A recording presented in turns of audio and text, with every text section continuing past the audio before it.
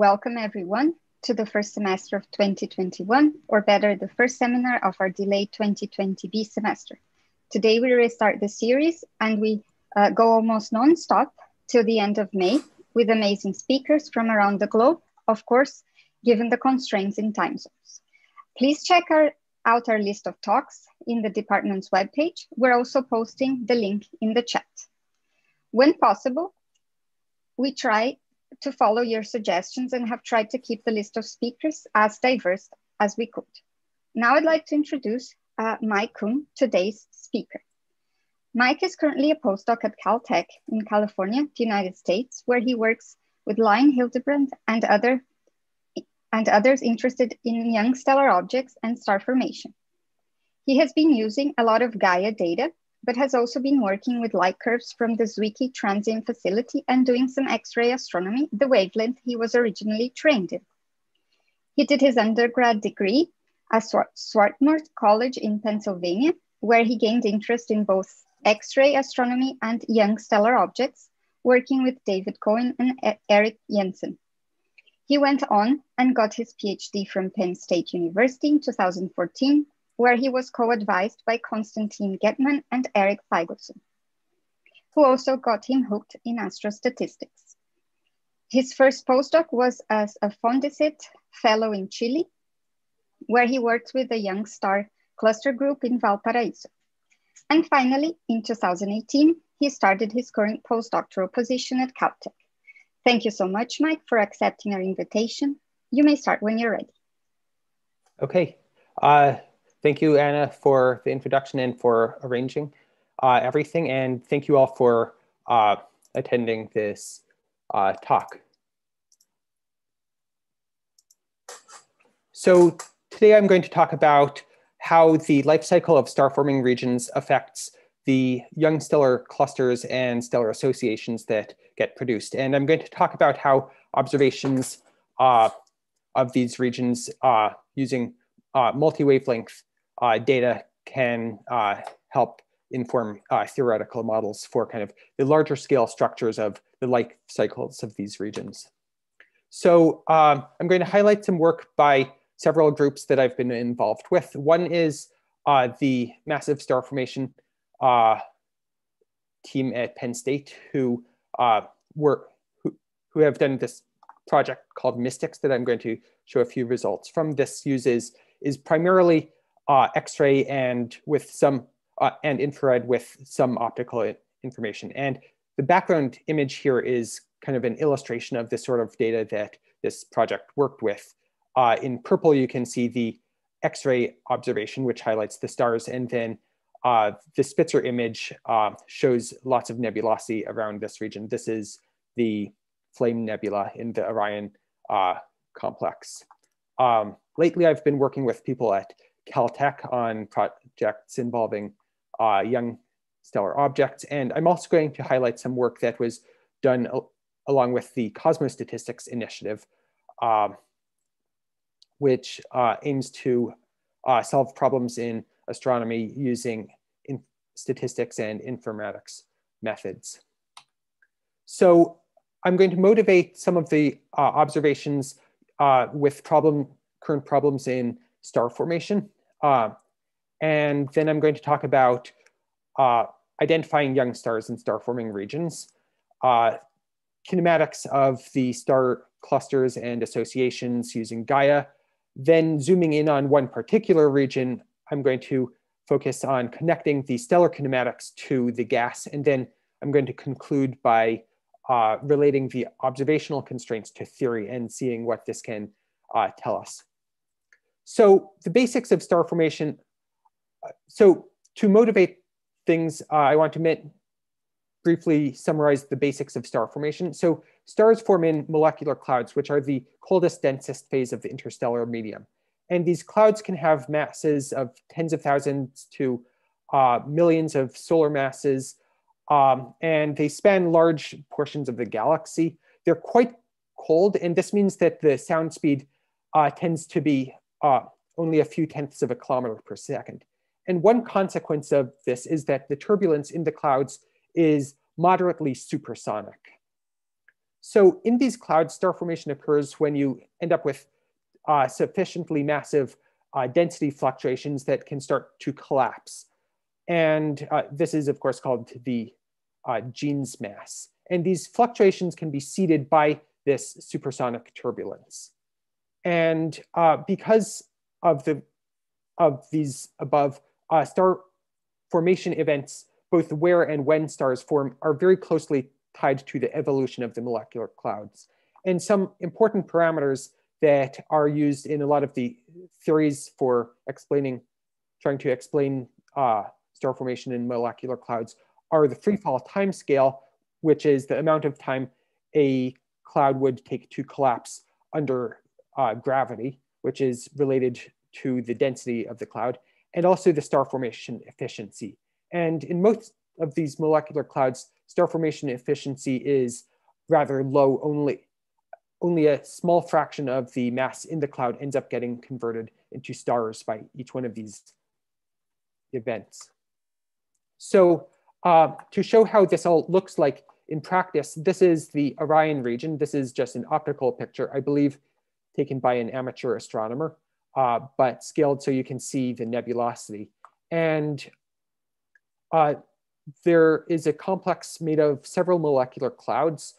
And within these clouds, you have different sites of star formation throughout the whole region, ranging from the famous Orion Nebula cluster here. This is an HST image of the Orion Nebula, and up through Lambda Orion, which is a more distributed star formation site. Here's the Flame Nebula, another site, massive cluster, and there's stars forming throughout these regions. And many of the recent Gaia-based studies have revealed the complex distribution of stars, along with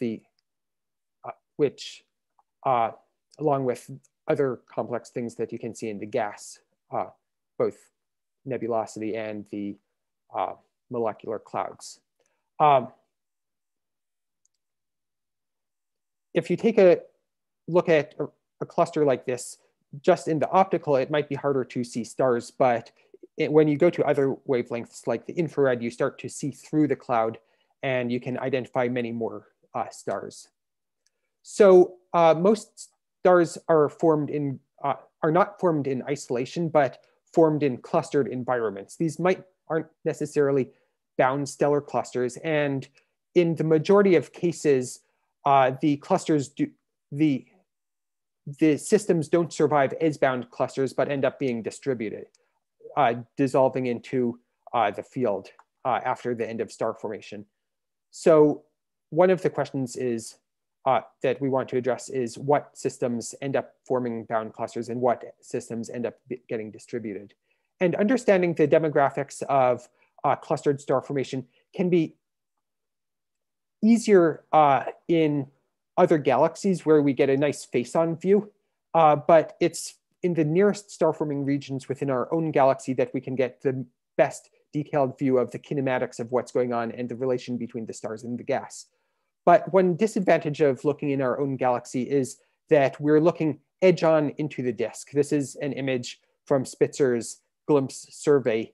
And one of the complications with this is that you can get multiple structures at different distances that line up on the same line of sight. And so it can be complicated to disentangle these structures and get a good view of the distribution of stars in a particular star-forming region. So several important questions are, what is the star formation rate? Do stars form quickly, for example, on a single freefall collapse timescale of a cloud, or do they form slowly, maybe over multiple collapse timescales if the clouds are supported by turbulence, for example? Also, what is the star formation efficiency in a particular cloud, and how is feedback from star formation affecting this? And then what conditions do you need for bound clusters? We know that most of these massive star-forming regions don't end up forming a bound cluster. So which ones do, and what conditions do you need to form that? So one of the first steps in doing this, which seems obvious but is non-trivial to do, is selecting the young stars. And this is difficult because in many of these regions you have high extinctions, which limit what you can do in the optical. There's high nebulosity, and then numerous field stars, making it difficult to distinguish which ones are young and which ones just happen to be field stars along the same lines of sight. So I've listed a number of selection criteria that are often used to identify candidate young stellar objects in studies and surveys of these regions. Many of them require optical observations, but then two additional criteria can be infrared excess and X-ray emission. And I've included a cartoon here that kind of explains these two. If you have a lot of young stars have circumstellar disks around them, and these will reprocess radiation from the star into the infrared and create a large infrared excess. And so that can be used to pick out stars. But of course, you need to, it only works for stars with disks, and you would need to be able to disentangle this from other sources with infrared excess. X-ray emission is another method that can be used, and young stars are magnetically active. Magnetic reconnection can heat the corona of the star to tens of millions of degrees Kelvin, temperatures at which it emits X-rays. And these X-rays are this X-ray emission is much higher by many orders of magnitude than X-ray emission from main sequence stars like our sun. And so it really can highlight young stars. So as an example, this is the core of a massive star forming region shown both in the infrared and X-ray. The objects that were selected using infrared excess are marked with the red circles. In this image, some of these can be a bit hard to see, but then these are objects identified in the X-ray. And in this particular region, almost all of the X-ray sources happen to be young stars. And you can see that in dense cores of embedded star forming regions, X-rays often give a less biased picture of where the stars are than the infrared. So to start with an example, this is NGC 6231. This is not, this is a cluster that's part of a larger stellar association. You can kind of, this is an optical image, and you can kind of see the association here. It's long and filamentary, but you can clearly see the densest location within the association, which is this cluster. And there are large numbers of field stars, which made it historically difficult to distinguish members of this cluster from the background. So the X-ray observations of this, both done by our group and also by the group led by Damiani, were able to increase the number of known members of this by a factor of nearly 5. This is an image of a Chandra image of the cluster, and you can see the young stars really popping out in this image. So although this cluster is part of this more diffuse association, based on the Chandra data, we modeled the surface density distribution within this cluster. You can see numbers of stars per square parsec versus spatial position. And it's a fairly smooth, nice centrally peaked distribution. And it's quite well described by a fairly simplistic cluster model profile. But in many star forming regions, the distributions are a lot more complicated. This is NGC 6357. This is a Spitzer image. And Spitzer really highlights the nebulosity in these regions. And you can see that it's dominated by this bubble-like structure. In contrast, the objects identified as young stars form these centrally dense clusters. And you can see that there are clearly multiple clusters within this complex. One in this bubble, another in this bubble and another in this bubble. And these have, this makes it harder to describe the structure. We tried modeling these with the sum of different cluster models as a statistical mixture model. And this actually ends up producing pretty well describing the surface density distributions in this region. But you can get quite a lot of diversity in structure. And so from the Mystics project conducted at Penn State, we took a look at a number of different regions using X-ray and infrared observations. And we've applied corrections to try to get less biased estimates of surface density, because different observations can have different sensitivities. So we've tried to correct this and put them all on the same intrinsic surface density scale. And these images are also shown with the same spatial scales. So this highlights the surface density distributions in many different star-forming regions. And you can see quite a bit of diversity. In a region like Orion, you have the Orion Nebula cluster, you have this dense central cluster. But of course, this is part of a more complex star-forming region. And then other cases like 6357, which I just showed, you have 3 fairly distinct clusters. In some cases, you have chains of clusters. NGC 6334 are chains of subclusters of young stars that are deeply embedded in a molecular cloud. But on the other hand, the region NGC 1893 is also a chain of subclusters, but the cloud has mostly been dispersed. And then you have these clusters of clusters like the Greater Carina Nebula shown here. So overall, there's a lot of diversity. And this structure is going to have some impact on the evolution of these regions and whether or not you can form a bound cluster or if the stars disperse.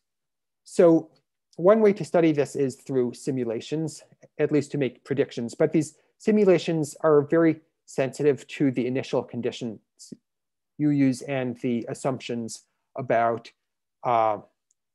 what's going on with the gas, which can be hard to figure out. So this is one simulation based on some of our observations. And this was done by Allison Sills et al. And in this simulation, it makes the gas, there's not much strong feedback effects on the gas. So it fairly smoothly and slowly flows out from the cluster. So in this particular scenario, you end up with these subclusters, and then the gravitational forces of the stars and gas cause them to all coalesce, merging with each other. And you end up with a bound cluster. And here you can see that there's some expansion of it, rebounding after these subclusters merged. And this was all done pre-Gaia. So what's going on here?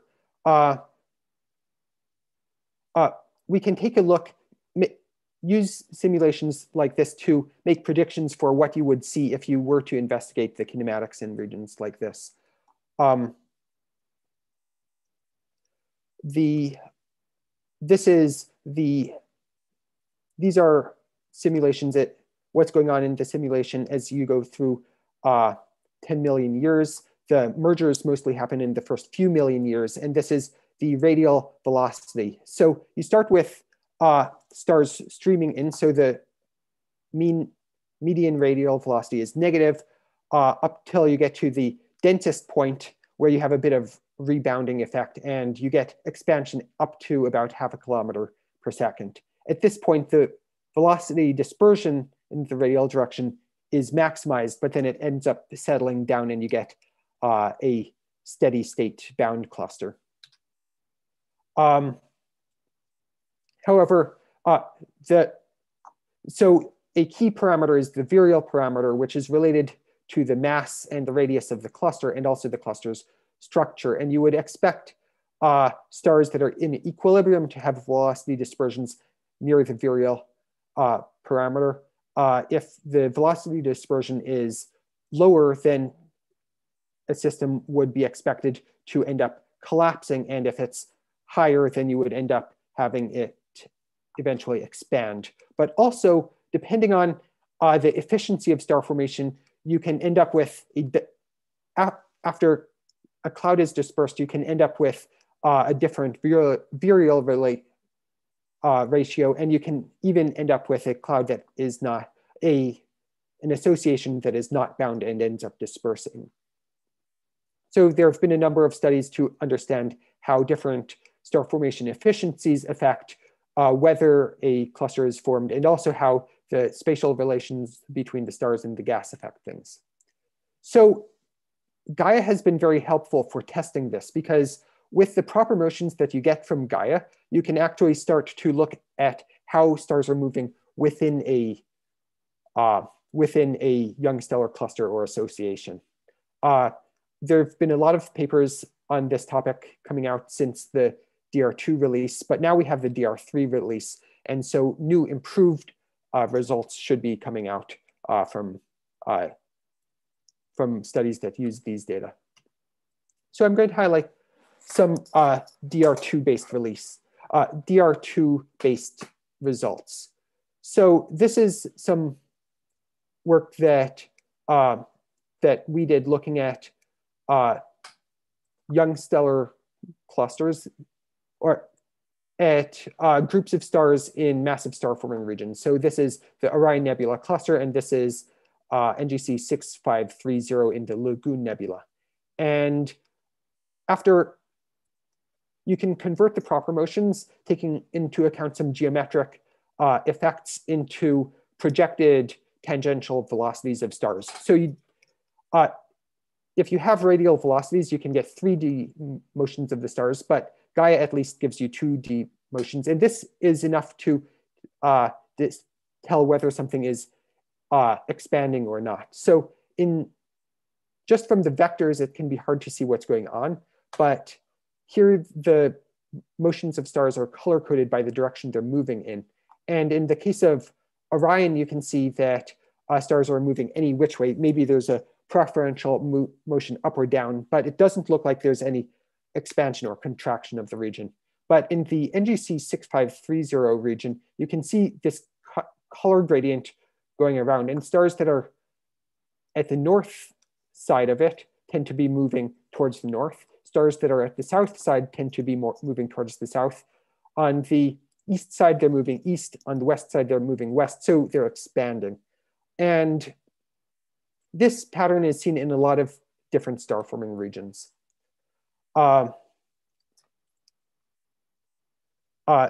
Overall, preferentially, the stars are moving outward, which confirms that the system is expanding. And if you look at the outward velocity versus distance from the center of the cluster, there's this linear pattern. And this is seen in many star-forming regions, where the stars in the outer regions are moving out more quickly. So out of a sample of about 28 systems that we examined, 21 of them have expansion. And one could ask, what's the effect of uncertainties on these? So we tried modeling this with a Bayesian model, and this suggests that the effects of errors is to make the signal smaller. So from this, we conclude that at least 75% of the systems are expanding, but it could be more. And several of them are expanding with very high statistical significance. But in the sample that we examined with Gaia, because the stars have to be optically visible, these are mostly systems where the cloud has been partially dispersed. You can do similar tests for rotation. And in our sample, we found very little evidence for rotation, which is interesting because a number of theoretical studies have found that if you have a cluster that's built up out of the merger of subclusters, you might expect it to be rotating, but this is not something that we found in most of the cases. We also examined the velocity dispersions, comparing it to what you would expect for a virialized cluster, and found in most cases the observed velocity dispersions are larger than you would expect for a virialized cluster. So this implies that most of these systems are dynamically hot. And these are color-coded by whether the cluster is embedded in the cloud. And most of the embedded ones, red here, tend not to be expanding as much, but the systems that are partially revealed or where the cloud has been totally dispersed are more likely to be expanding faster. So this does suggest that cloud dispersal has some role in this. There are a few cases that don't seem to be expanding in an unbound way. For example, the Orion Nebula cluster, not the whole region, but just the densest core of the trapezium does not appear to be, appears to be consistent with what you would expect for the velocity dispersions in a virialized system. So there are a number of different possibilities for expansion. It's likely related to the dispersal of the cloud, but there can be several different explanations. One is that the stars are just born hot, and eventually in a system like this, the stars will disperse and they'll end up with radial velocities directed away from the center. But you could also have a cluster that starts out virialized and ends up being dispersed when the cloud, when material binding mass from the cloud that binds the cluster is dispersed, and you end up with a unbound association. Another possibility that has been investigated quite a bit by Diederik Krijsen and his group is that if you have a bound cluster, it can be tidally disrupted by mass from a nearby molecular cloud. And another possibility is if you have an expanding shell, if you have triggered star formation within the shell, then they can pick up the velocities of the shell and end up forming stars that have an expanding pattern. An intriguing recent study by simulation by Zamora Aviles et al. Kind of combines some of these. And in their case, they have a cluster where you have feedback from a massive star that blows out the material in the cloud. But then this means that the potential energy, the lowest potential energy in the system is where you have the cloud. And so that, which is outside the cluster, and it ends up pulling the cluster apart. So it's a bit of a variant on the tidal disruption. So this is an intriguing thing to investigate. So now in the last few minutes of this talk, I want to focus on a specific star forming region, looking in more detail at trying to understand the origin of the expansion and the kinematics within the region. This is the North America Nebula. This is a picture by I guess, an amateur astronomer that was recently featured on APOD. It's called the North America Nebula because the shape of this vaguely resembles the shape of North America, with the Gulf of Mexico here and the Atlantic up here. I guess this is Pacific over here. This region over here is called the Pelican Nebula. And these are all part of one star forming region, with most of the activity going on in this rift between them that is dark because of the location of the cloud. So the points here are objects that were identified as young stars and whose distances have been confirmed consistent with the region by Gaia. If you look at the position of the stars in right ascension versus proper motion, and also do the same versus using declination versus proper motion and declination, you can see that this can be subdivided into a number of different groups, which includes both the spatial information, but also the kinematic information in proper motion. Like this group here is both spatially distinct, but also has a different proper motion from these other groups. So using this information to subdivide it, these can be divided into about 6 different groups, which are color-coded here. And correlations between the proper motion and position are what you would expect from expansion. So this big green group here called group D appears to be one with the most extreme expansion. But other groups have slightly different proper motions, and you don't see a clear expansion pattern over the entire region, but instead it appears to be that the expansion is going on within the individual groups, but not in the system as a whole. There are 2 O stars in the region. The Bahamar star is this one. It's one of these green points down here.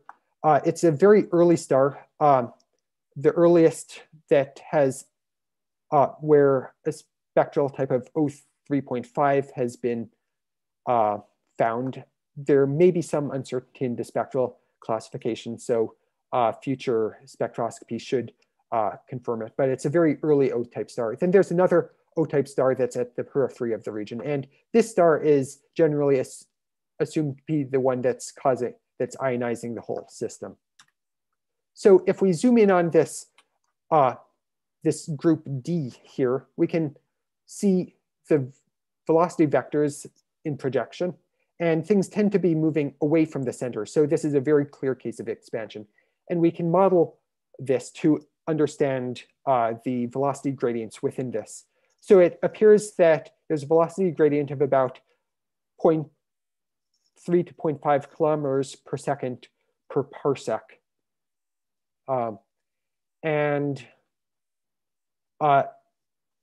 Along one axis, it's about 0.5, and along the other axis, it's about 0.3. So it's expanding more in this east-west direction than it is in the north-south direction. So this means it's not isotropic expansion. It's not like a Hubble flow sort of thing, but there's a little bit of anisotropy to this. The maximum velocities of expansion are about 8 kilometers per second. And these are the velocity vectors for the stars plotted on top of the region. And you can see that these different groups are moving in different directions in projection on the sky. And here are these 2 O-type stars. The O3.5 star is moving rather fast in that direction. So although it appears to be located in this Gulf of Mexico region, if you trace back its velocity, it should have originated closer to the northern portion of the cluster, likely within group D. And the same with HD 199579. It's also moving very fast. It's one of the fastest moving members of the whole association, but tracing it back would have placed it near the center of group D. So both the O-type stars appear to be getting ejected out of this group at about 6 kilometers per second. So we've taken a look at the gas in this region to try to understand how this is tied in with the kinematics of the stars. And these are 13 CO observations taken over several of different velocity ranges. So this is the gas moving towards us fastest. And it's this long filament, but then as you go to the next step in velocity range, you have a very different sort of structure, maybe with a bit of a shell-like structure in the north. There's a paper by Zhang 2014 who relate this shell structure to a bubble produced by feedback from the O star. And then if you go even farther in velocity, you get to the gas associated with the Gulf of Mexico region. So It's a bit difficult to parse, but we identified the main cloud components and looked at the velocity dispersions. Here you have velocity on the x-axis. And there's a lot of multimodal structure to this, but these different cloud components seem to tend to have different velocities. And from the velocity dispersion and making a lot of assumptions about the clouds, you can estimate a virial mass for these clouds. And then you can also integrate the 13CO emission, and making more assumptions, you can use this to estimate a mass from the integrated emission. And when we compare these seem to be in pretty good agreement with each other. So if the dynamical masses are correlated with the cloud masses, this suggests that the velocity dispersions in the clouds are at least in some way related to gravity.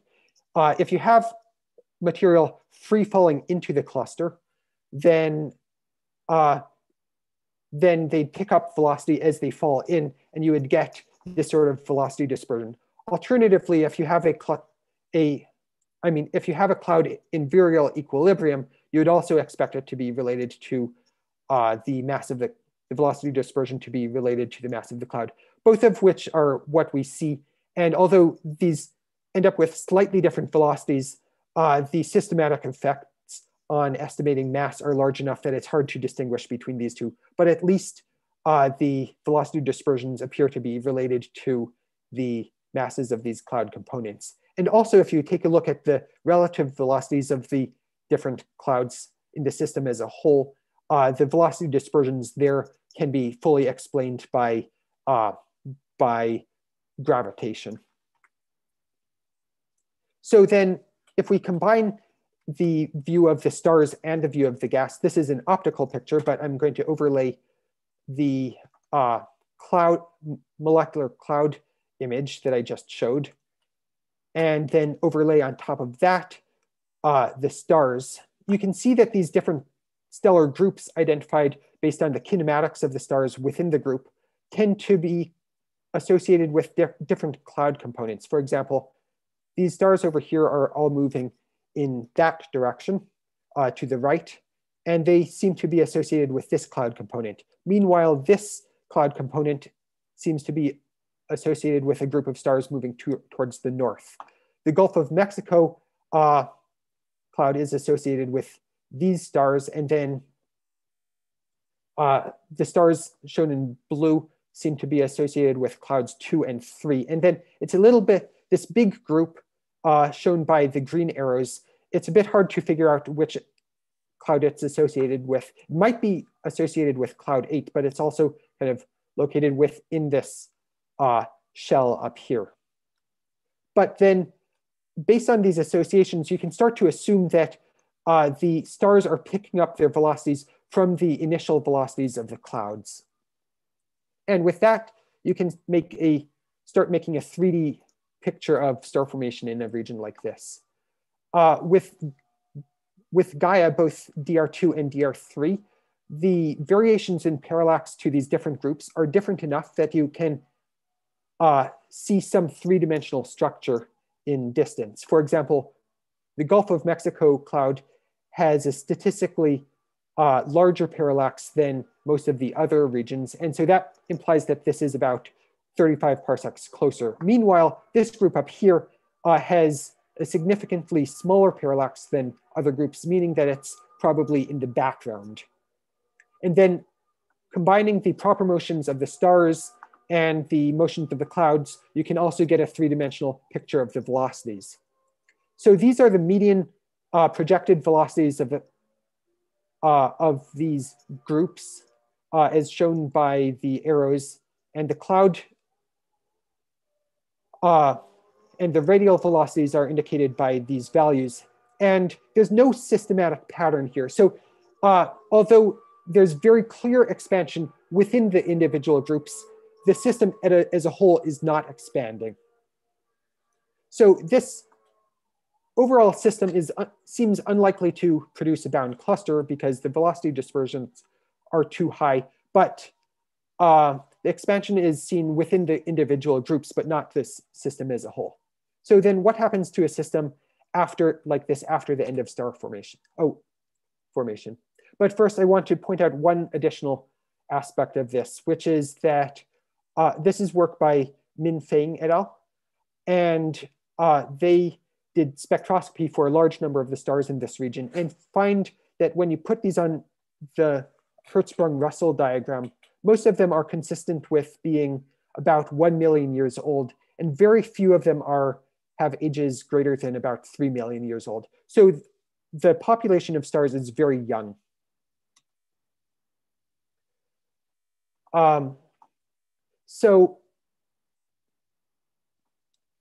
This age of about 1 to 3 million years is similar to the free fall timescales for the individual cloud components. So this implies that in this region, the stars should be forming following a rapid star formation scenario where you do get star formation on approximately the free fall time of the clouds, and there isn't any effect that's slowing down star formation particularly. Another intriguing thing is, so the distances between the clouds are on the order of tens of parsecs, and the sound speed is only a few tenths of a kilometer per second, meaning that the sound crossing time for a region like this is about 100 mega years. However, the stars are only, in these widely separated regions, are only a few mega years old rather than 100 mega years. So this means that star formation has somehow synchronized across this large region much faster than information could travel across the region, which is rather curious. So one possible explanation for this is that if in a system like this, if you have an accelerating star formation rate as the clouds get built up, then most of the stars would have formed near the present because the star formation rate is increasing, and so most stars form at the maximum where the star formation rate is at the maximum, which is nearest the present day. And this could help synchronize star formation across a large region like this. And there have been a number of scenarios that have been developed for a system like this. So what happens to unbound young stellar groups? I'm not going to go into this in great detail, but there have been a number of studies looking at older systems. And from Gaia, it does look like, if you look at older stellar populations in the galaxy, you can see many fossils of unbound systems that remain after the end of star formation for many tens or hundreds of millions of years. And even bound clusters often are associated with a large unbound population that is co-moving with them. So the last thing I want to highlight is a new catalog that we have released. This was work done by the Cosmostatistics Initiative, providing a list of candidate young stellar objects derived from the Glimpse survey. This is based on statistical classification methodology to try to do a more complete, obtain a more complete census of young stars in Glimpse than have been available previously. And so we're hoping to use this in conjunction with Gaia data to try to understand both the clustered and also the distributed populations of young stars in the galaxy. So just to conclude, recent work involving Gaia from our group and a lot of other groups have shown that expansion of young stellar groups is very common. There's little observation of yet for the hierarchical mergers of groups to form bound clusters. Gas and stars tend to be co-moving, and in many cases, including the North America Nebula region, but also many other regions. You have star formation that seems to be synchronized in widely separated clouds. So this is something that models for star formation are going to have to deal with. So with that, I'd like to conclude. Thank you. Thank you very much for your talk, Mike. For the people following the talk on YouTube, thank you for joining us. If you have any questions, please post them in the YouTube channel chat and our speaker will answer them later. Stay tuned and follow Astro Urges in our social media for the next events. Goodbye.